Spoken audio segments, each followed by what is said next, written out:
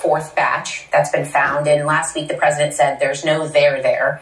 But you've said you support the special counsel investigation. But how concerned are you that the story seems to just keep getting worse?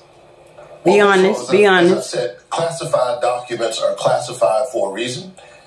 They have to be taken seriously and treated appropriately.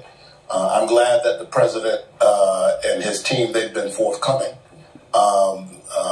They've turned over the documents, so they should continue to cooperate with the investigation. I think the important thing here is that this doesn't happen again.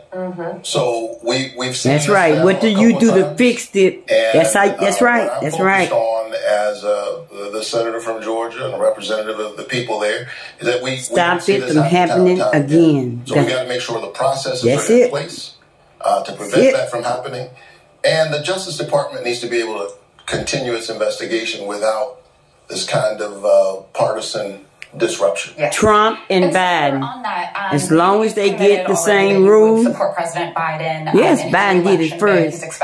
Hey, I went green for the first time, and I've never missed an election. I'm 60, not one. You don't live in my mother in Florence house, then not vote. She gonna drive your ass crazy calling every 30 minutes. Start calling at 6:30. You been to the poll yet? Louisiana polls open at 6 o'clock. Representing the people of Georgia.